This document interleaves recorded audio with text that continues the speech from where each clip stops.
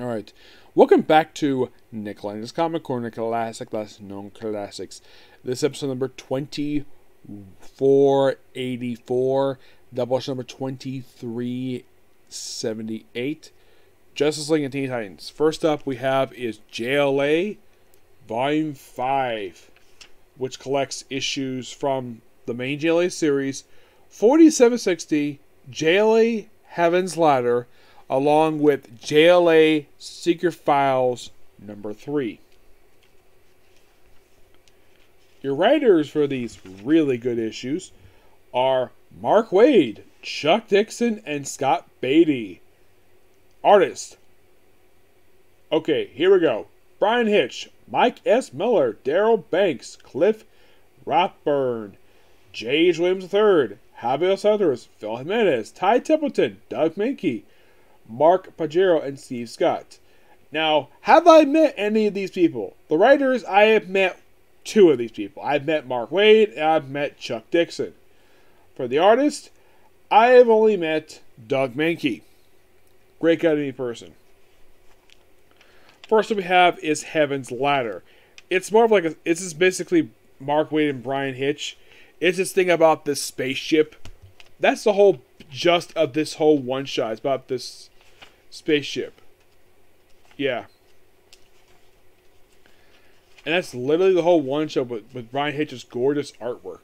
I love Brian Hitch's artwork. Nothing really wrong here. Just that, well, I have this thing basically when I think of Brian Hitch, I think it was really bad JLA run where he apparently is, well, his JLA Justice League America, and of course also his run for Justice League.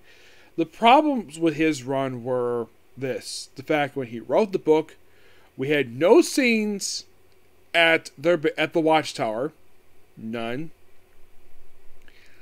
I would say the only thing good about his run, he had good character moments, story wise, like here you remember, if you remember his first story arc, what happened? Just like fighting random monsters for the opening story arc. The only thing I found interesting was the virus stuff. And, of course, Legacy story arc. So now move on to the main book, per se. Now, you probably think, was Batman kick out the team? Not sure. So, now, okay. So, first of which, for the Justice League.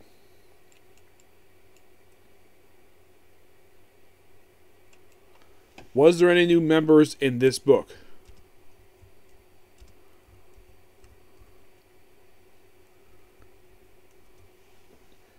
In the JLA run, well, in these issues in particular,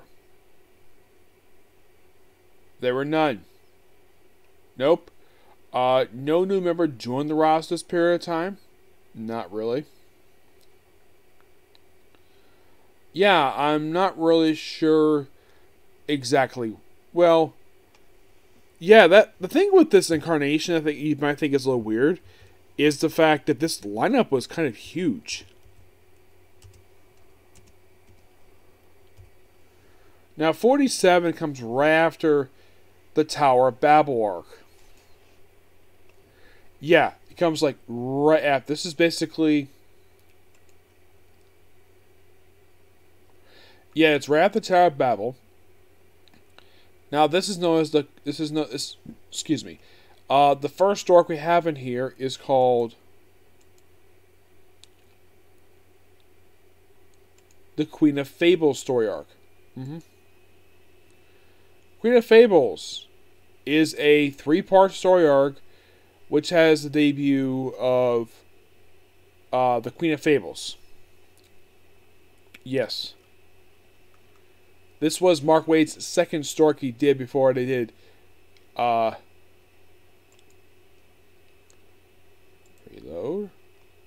Thank you. Yeah, it's a quick 3-part story arc which has debut of Queen of Fables.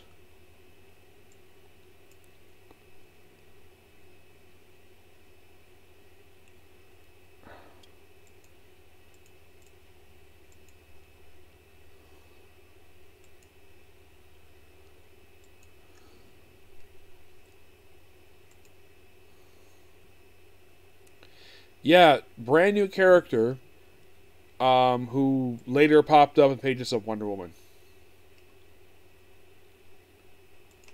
Yeah, basically it's all about Fable stuff. That's mostly put exactly what the story arc is. It's very interesting what it is. And I appreciate the fact Wade basically just had it where it's just 3 issues. Not 6, just 3 and done. Yeah, and all wraps up by 49. 50, of course, is the, well, also the cover for the trade here. Yeah, 50 is the, well, is it a standalone issue? I think it is.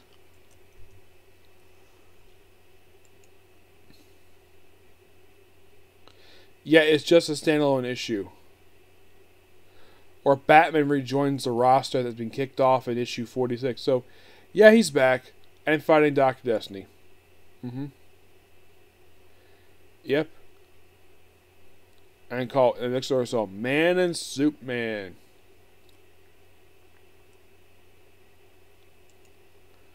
That's issue 40, 51. 52, The Element of Surprise. We have the first appearance of this weird alien species who only appear for about 3 issues. And they're from the 6th dimension.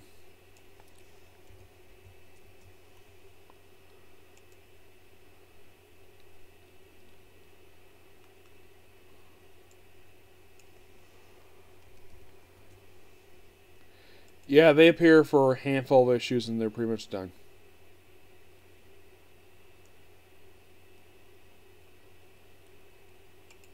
Yeah. Yeah, so they find alien species for an issue. And then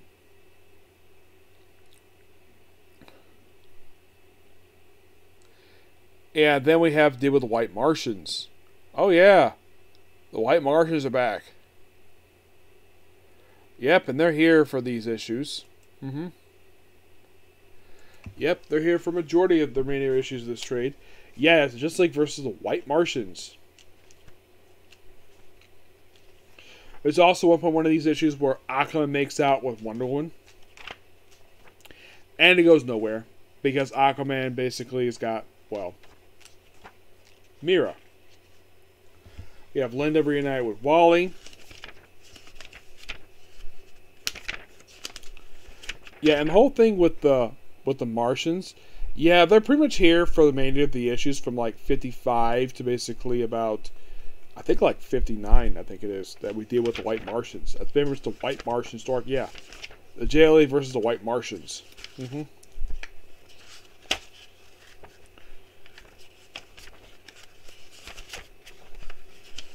think it's wrapped up by 58, I think it is.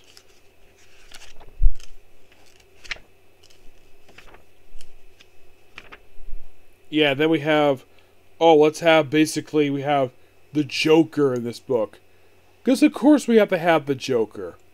Because, well, it's the Joker. I think, yeah, they're wrapped up by 58. So 59, we have a one-shot appearance by the Joker.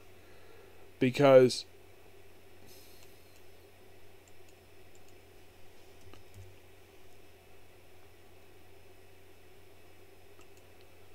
yeah, where he's merged with Dr. Polaris for some strange reason. I don't know why. It is by far one of those strangest things here. Yeah, it's part of the Joker's last laugh stuff, so. And then the last issue here is a Christmas issue. Really fun stuff here. Thoroughly enjoyed this. Give this a 9.5 out of 10. That was really good. Next that we have is from Teen Titans Across the World, which collect the issues 34 through 41. Yep. So yeah, this is the 1-year time skip issues, where Rob is being chastised by his own team for traveling around the world with Batman.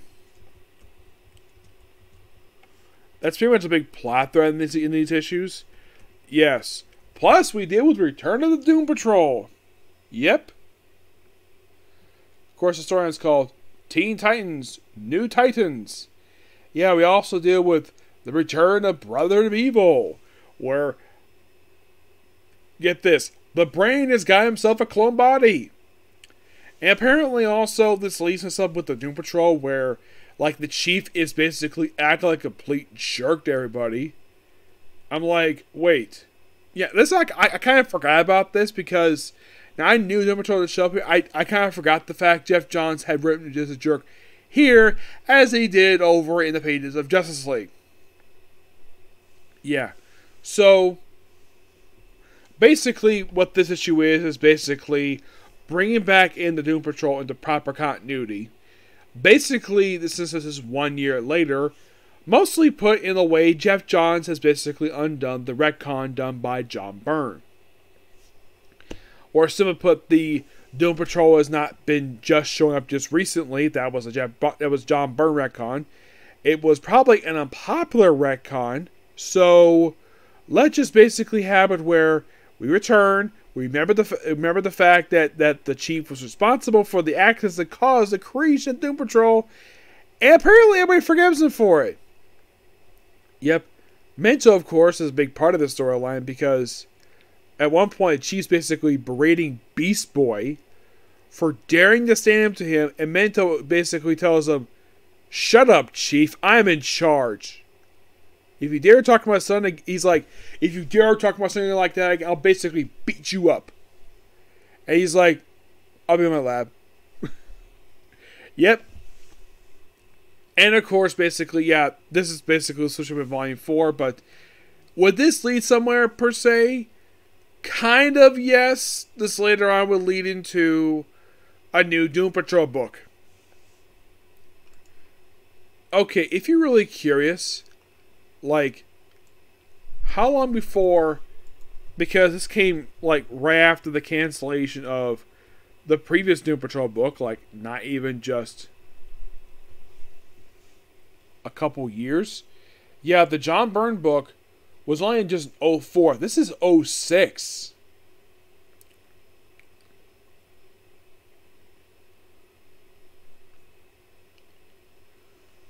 Yeah, and pretty much in the way, this would lead into later on to basically appearance over in the pages of, come on, seriously.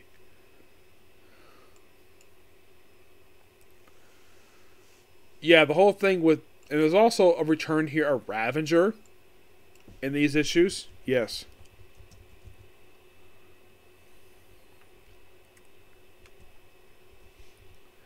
Yeah, the whole thing with Doom Patrol, that gets wrapped up by issue 36. Yeah, that's kind of in a way where it wraps up here. Actually, like 37. Yeah, 37, which, this is a very famous issue, 37. Why? Because 37 is the first appearance of a popular character from Young Justice. 37 is the debut of Miss Martian. Yep. And she's a creation of Jeff Johns, who has appeared in live action on Supergirl. Yeah, and she appears in the conclusion of a really good story arc. Oh yeah, and here's Mento's outfit he wore this run. He basically berates the Chief. Oh yeah, then we see Rose Wilson in a bikini. Oh yeah, and she uses Kid Devil's firepower to light a cigarette. And I see this, I'm like, damn, Rose, you are hot. Woohoo. And then we see Miss Martian show up. Yep, this is her. In her debut, being shy, but yeah, that is Miss Martian. Yep. So this would also, I think, lead to the debut of Zadara. Well, Zachary Zeta is here too, but here's the thing: he made his debut at the start of the story. So yeah, so you can think Jeff Johnson creating two characters, one who has appeared on TV, and the other one who hasn't.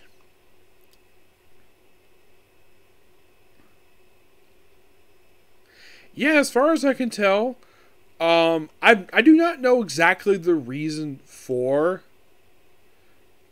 like, why in the world that you have Zachary as Santa. He does appear on TV.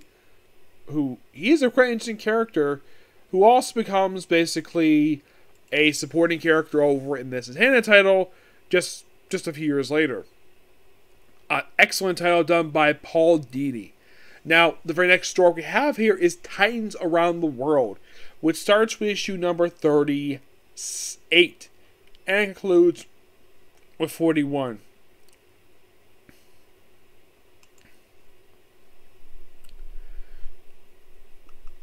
Mostly put, it's Titans going around the world trying to recruit new people. Like, they even try to get Red Star. Now, here's something really strange still about this story. Now, Tony S. Daniel had been drawing this book for quite a while. Yes, he did leave with 38 briefly. Let's see if I can find the actual thing here.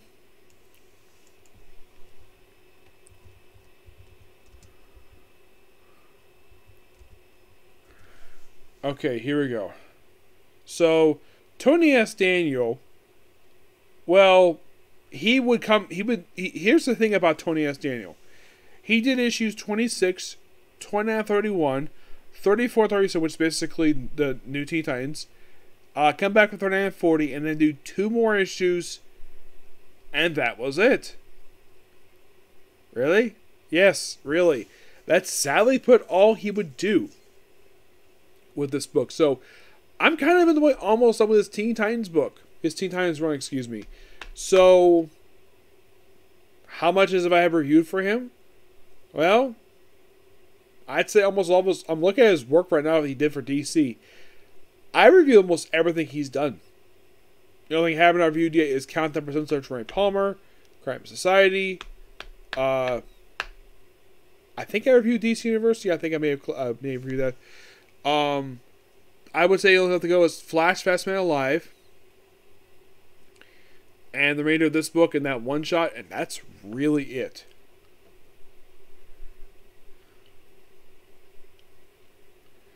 Yeah, as for... Oh yeah, he did do some artwork for Justice League Volume 3. Like he did the covers. Yes, he did.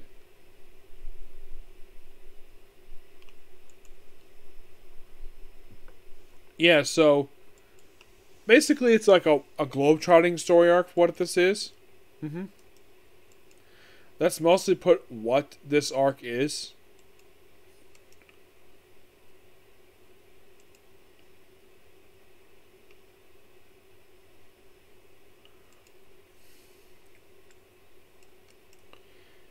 And I think it's a really good story arc.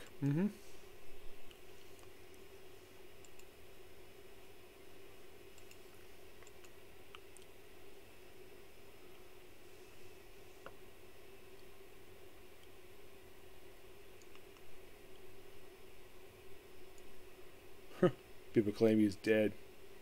No, he isn't.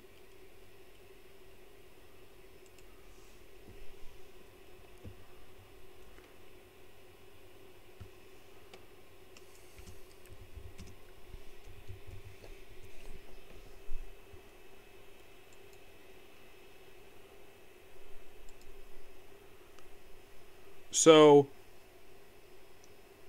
yeah, for Justice League, yeah, I've covered his very briefest issue he did for Justice League, which, yeah. So you're probably thinking, okay, so, like, pretty much viewing these issues here, like, what exactly is left to go for him?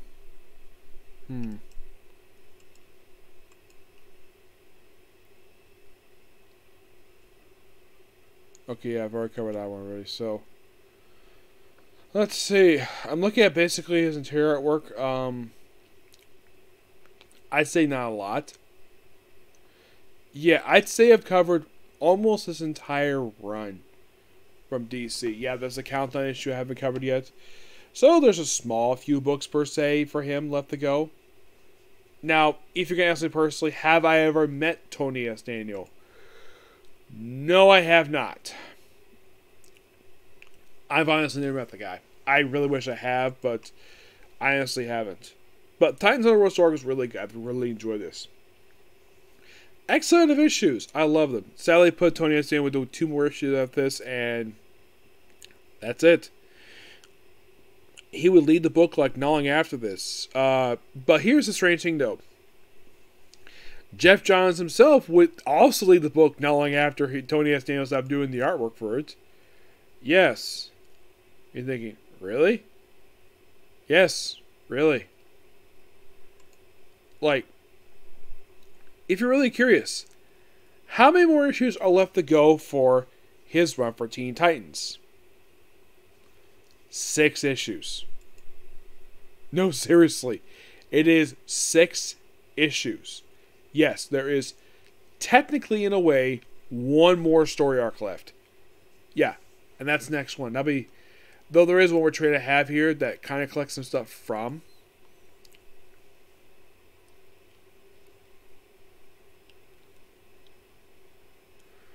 From like his last issue he kind of did. But I've covered like a lot of stuff for both Jeff Johns and of course Tony Estienne. Yep. But yeah, I give this trade here I give it a 10 out of 10. I thought it was really good. Yep. Good stuff here. In the case Teen Titans Volume 3, if you're really curious, because I got the 41 out of 100 issues for this volume, I have exactly 59 left. Yep, 59.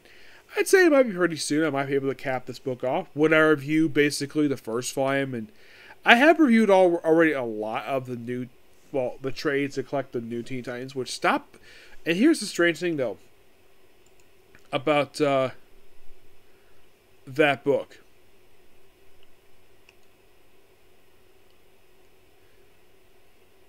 The Teen Titans book. Like, last book came out like not that long ago. I mean, the last book basically just covered issue 49. Yeah, it was like volume 14. And you're probably thinking, okay, how long ago did this book come out, per se, you might ask? Well,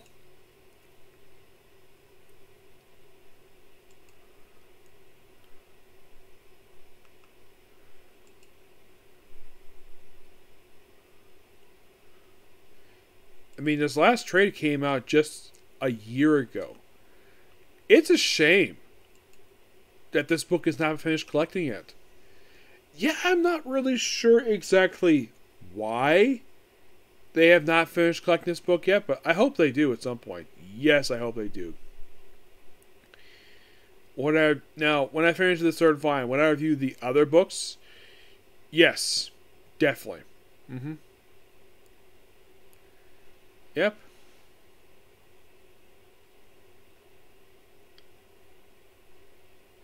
But yeah, that's particularly it. Particular view.